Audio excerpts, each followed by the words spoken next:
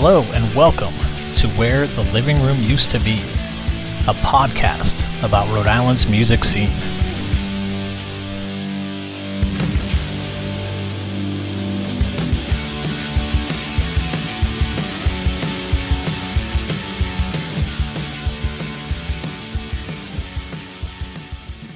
Hey everyone, it's James. This mini episode has Kay Belardinelli passing along a songwriting technique she learned about 10 years ago at a music conference up in Boston. Plus, she shares her thoughts on what it means to make music your own way, and she gives probably one of the most insightful perspectives on the creative process I've ever heard. During our conversation, as well as in the full episode, Kay discusses the story of how Mars' song Sick of It came to be. At the start, the band was actually working on covering an Elliott Smith song. The Mars track eventually became an original song on their album Fill Your Lungs, and I've included that for you at the end of the episode. Enjoy!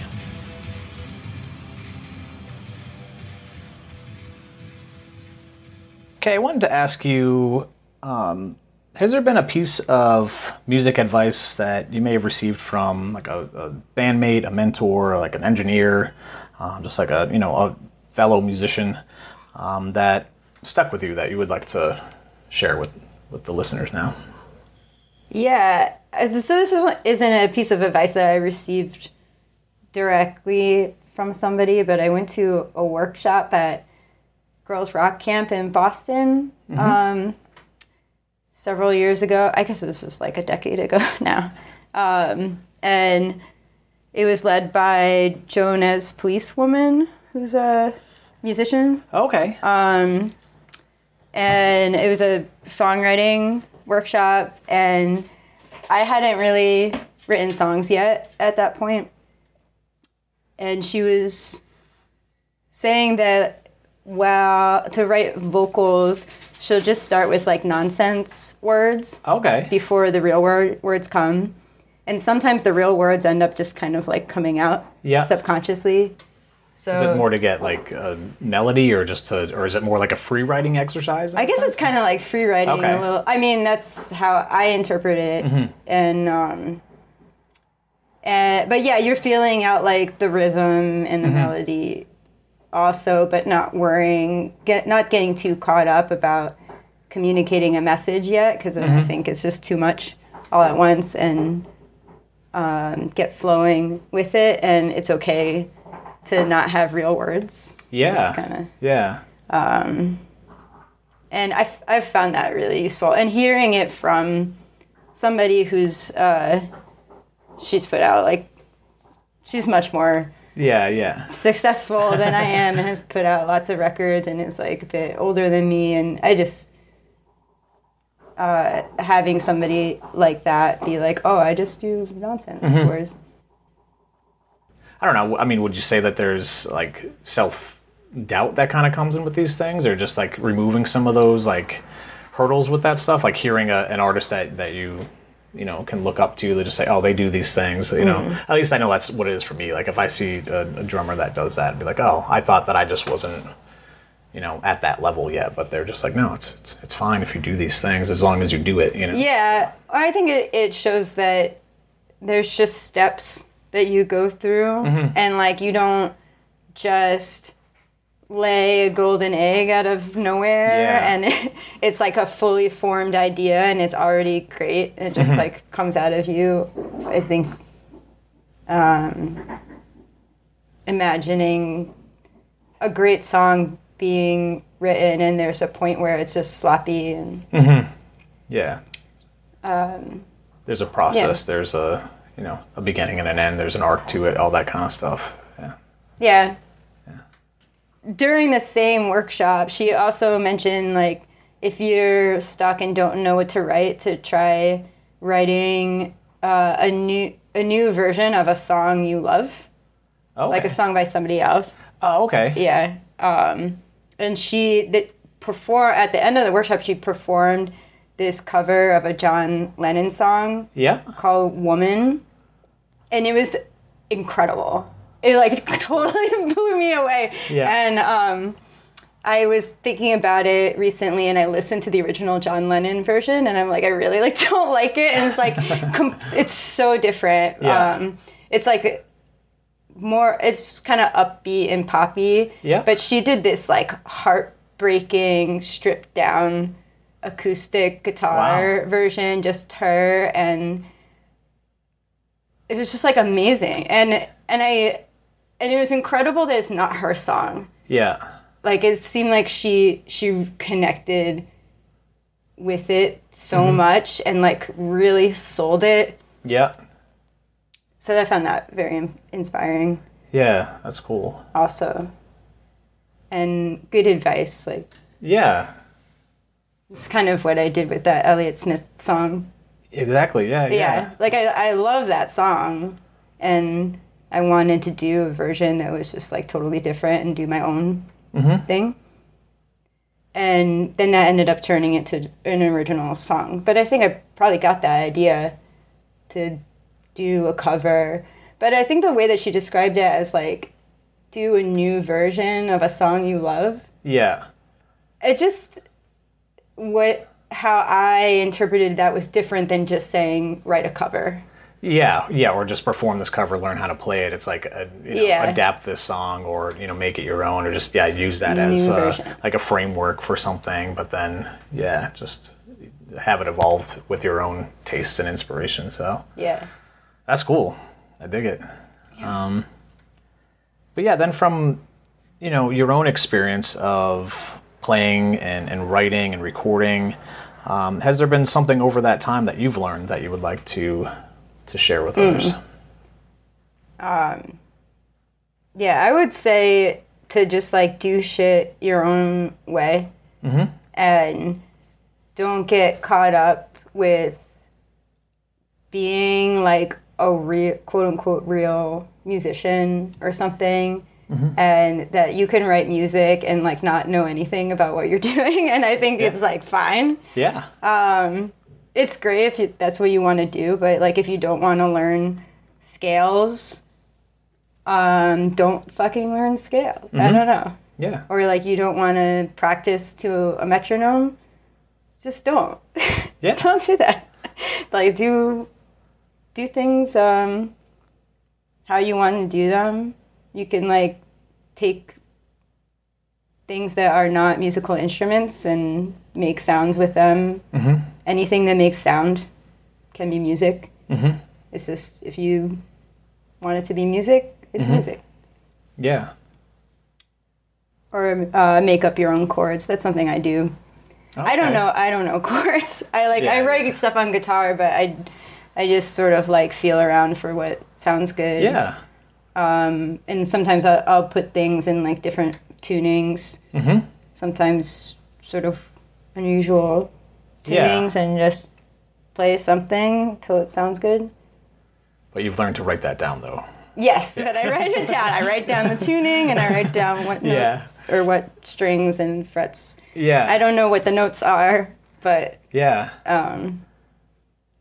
love that, just because I mean it seems that you can just, I don't know, become less inhibited with these things, or that, like what things are, again, quote unquote, supposed to be, I'm just like, well, this is what a chord progression should be, and there's just, I mean, a lot of people will stay in that lane, and there's a lot of people that sound a lot the same, right, yeah. But if you, I don't know, again, I've talked to so many people, and it's like, if you can just play from your heart and just make the music as close to what you want it to be, that's what's going to resonate with other people, just because it's just honest and it's true, and it's not this manufactured thing, so that's really cool. And there might be people that make you feel like whatever, you're not a real musician or something, or like give you imposter syndrome, or you give yourself imposter syndrome, but you have to just learn to tune that stuff out. Yeah. Unless it's constructive criticism. I think it can be useful to learn things. But I think it's also important to know that you don't have to. Yeah. Necessarily. It's just art. Yeah. Yeah. No, but exactly. Or yeah, I mean, it just seems that probably a lot of those times would just be someone else's like insecurity kind of coming out with, whenever they see something that isn't like the norm. Yeah. But yeah, we've talked about it, and I guess that there's nothing. I mean, if you're a musician and you want to be like super technical, super on point, like the best drummer, then like go for that. I've just been inspired by people that are just like emotionally driven, like people that just hit the drums hard, that are just playing with that versus like a super technical person, but yeah, I guess it just it took me a long time though, to be honest. And so it's even kind of cool to hear you say that, of just being able to kind of shed that stuff, because you'd come and be like, well, this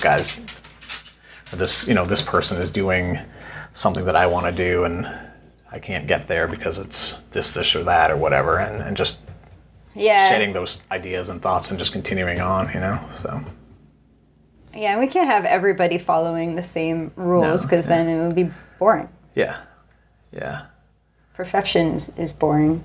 If you're doing things like exactly the correct way, from like a music theory perspective, I don't know what the correct way is, but it seems like there are people who think there's chords that go together, and like there's time signatures, and you stay within the But if you play exactly perfect, why not just have AI do that at this point? Yeah, exactly. Have a fucking robot do it. Yeah. But there's value in humans making things and being creative. I've always loved like imperfections with recordings too. Like whether it's just like a room recording and you can hear like the chair creaking in the middle of it. Like just not having that stuff. Like I appreciate artists that have done that. The few that come to mind, it just because they could have been like, well, no, we need to be in this completely sterile place, and it needs to be like perfectly everything. But it takes away that like connection of like, oh, I can imagine this person in this room, and I know that that's what your own work was, of like, recording in this, cabin, and just, creating these things. Like, I hope people listen to this and listen to the music that you made and make those connections and have a different ear for that, of just now knowing a little bit more of what went into those things, I know I do, but and then, I'm always curious, like what inspires musicians, and it could be like, not just with your songwriting. I mean, you're welcome to talk about that, but just like it can just be more in general as well. Yeah, I'm inspired by like regular life a lot. Just like the moon. The moon is amazing. Just like the moon in the sky. Yep. Every time I see it, I'm like, that's cool. This is amazing. Like stuff like the moon and plants and wild animals. I really like animals that people think of as pests. I think that they're cool. Okay. Like, what's your favorite? Raccoons. Okay. Yeah, I love raccoons. Yeah. I love when people complain about raccoons, or when they like get into mischief. And I think it's really cool how they thrive off of our trash. And we don't build our environment, our built environment, for them, but they find their ways into it. Yeah. But not just raccoons, but like squirrels and rats and mice, and they're great. Yeah. I think that's very cool. Pigeons I maybe relate to a little bit less, but I feel like a rat I could relate to. Well, definitely, yeah. Or especially raccoons with their little hands. I remember seeing a comic that, like a comic strip that was basically just a rat talking to a squirrel and asking the rat asking the squirrel who their PR people are.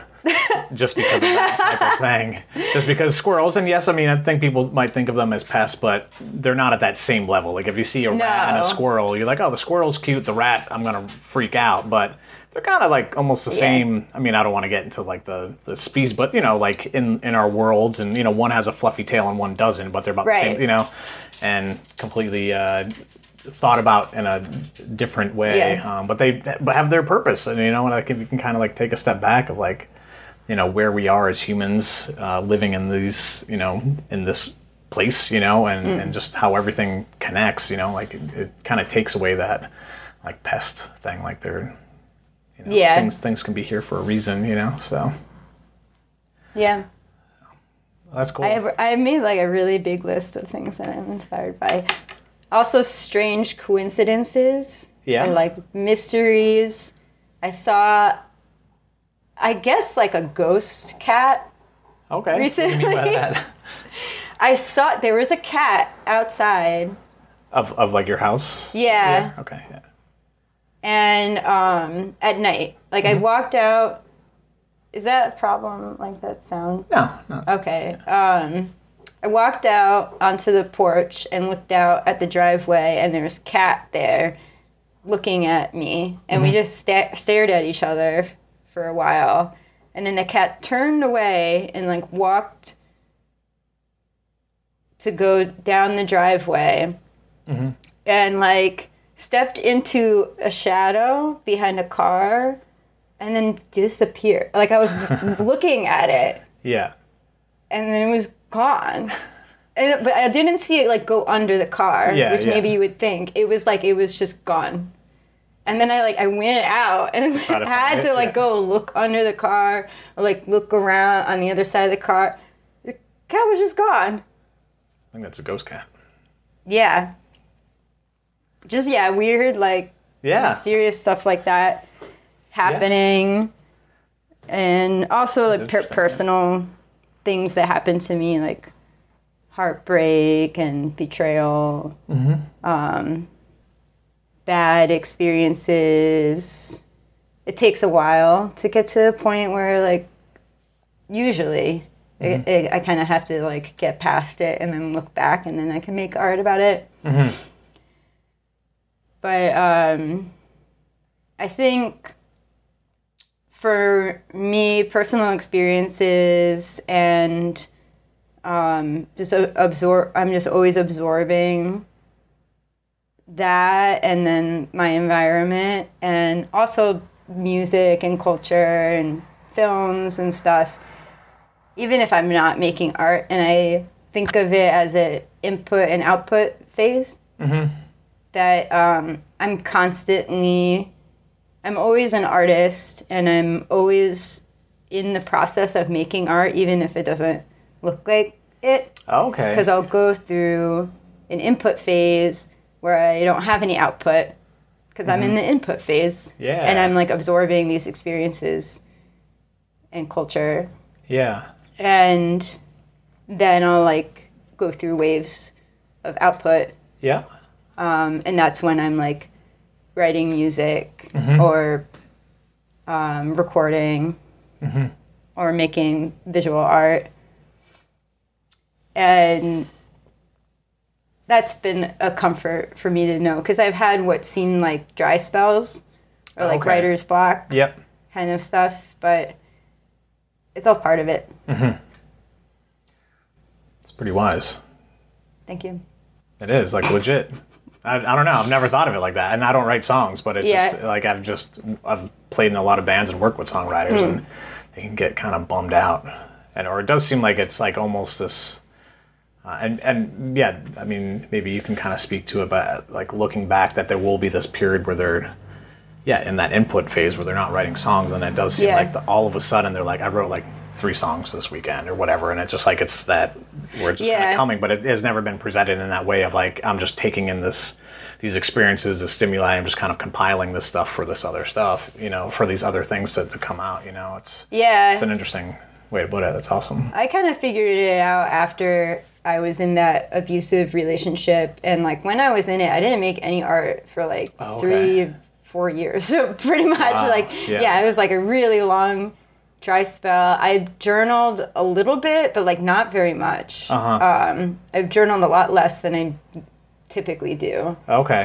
Because I think that my spirit was just sort of like dead. It felt like, but I've made a lot of art about that relationship specifically, or just like that time in my life, and it's all part of it, I think. And I just have to, if I am not making anything concrete, I have to trust that it's just going to come eventually. It might come tomorrow, or it might come 2 years from now, or like, but it's all, especially if there's suffering happening, like suffering sucks, but it's also, it's like prime material for making art too. Yeah. Not that you should like go out of your way to suffer, but like Don't get hit by a car on purpose. It's the silver lining of suffering. It's like, if you're an artist, is that you can make something out of it. And if you're not an artist, then you can maybe use the experiences to connect with other people. Yeah. It gives you empathy, in theory. I think a lot of times people who don't think of them as artists are actually creative in some way in their life. They just like don't think of it that way too. Like maybe they're really into cooking or gardening. And like those can be thought of as art. They could also be thought of as therapy. And yeah, art is everywhere. Art is whatever you want it to be. To kind of circle back to what you're saying of just taking a wider view of these things and getting out, away from, like what the convention is, or what the like definite, like, well, if you're an artist, then you need to be, producing this type of art and be in a gallery and all this stuff. Or if you're a writer, then you need to have novels and be in bookstores and whatever else it is. But just being able to like not do that stuff, just be like, well, I'm an artist and I'm, creating these things, like I'm doing these incredible stone sculptures on the beach, and then they are temporarily there, it's still, being recognized, or whatever else it is, or like what you're saying with gardening, and I mean, like just people that can cook at home, and they might just think that it's, I'm just preparing food for my family, but like they put a lot of love and technique into what they're doing, so it's right on. Well, Kay, this was all some really amazing things that you shared, and I appreciate you doing that, and I found it helpful. Hope other people dig it too, but thanks so much. Thank you.